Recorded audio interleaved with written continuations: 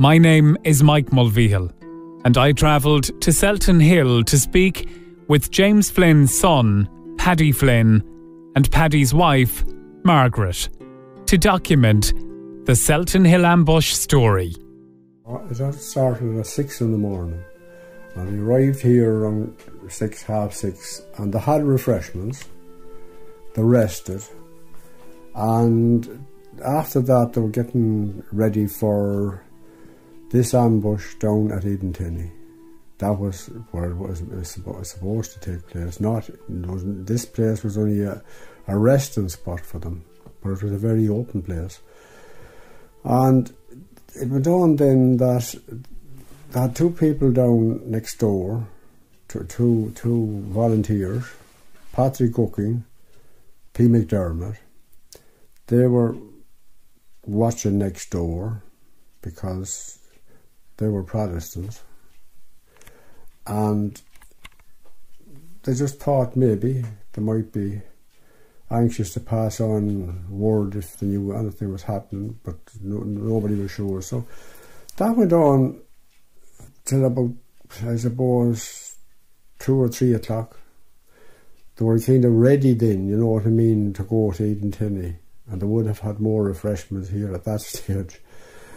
So early on, my father, James Flynn, he told them this wasn't a very safe place to be because it was too open, and the fact that we had a house here beside us and across the lake, and they could see, them times you didn't have the amount of hedges and bushes that you have nowadays.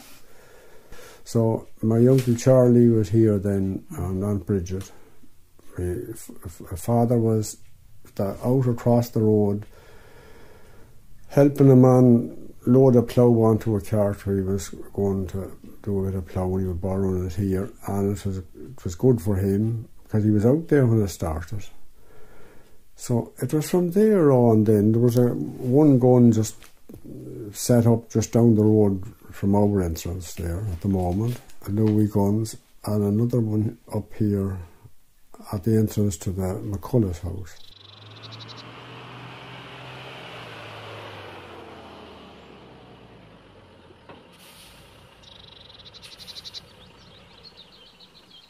My Uncle Charlie, he was out on the street. He heard actually the trucks coming, and he came into the house and he told them, he says, the Black and Tans are on their way and they're setting up, they're after stopping at the road on the hill. Troops had arrived and they were setting up on the road. Yes. Yeah. The pair of men below at the house, they were away a bit now, and you wouldn't have much time. Well, they weren't going to come up here to tell them that those troops. See, there must have been resting or something here again, you know what I mean, at this stage, or maybe having food, I don't know. But it came on them by surprise, totally surprise. Bernie Sweeney, at that time, he got into a drain which was towards the lake, a river that's there, and they didn't see him, and they were quite close to him 2 or 3 times because he was nothing but his head appeared, you know, with water, you know what I mean. And he escaped, but he went right, he followed that drain, then away from the lake, like on round about, to a safe place now. It just started, they ran out the back here. Look, it was, as we said, it was like shooting ducks in a pond. That's what it was like. Because they didn't have guns, and things weren't that powerful, and they wouldn't have that much ammunition as such, you know. So the whole thing would be over in about a half hour. Now, Jack Hunt was one of the people, volunteers, got injured he was wounded in the first part of it, maybe in the first 10 minutes. And McPartland, he made his escape route from below, and he got away up past Murphy's. he got through a drain because it was deep drain, and he went out the hills by the lake, Selton Lake.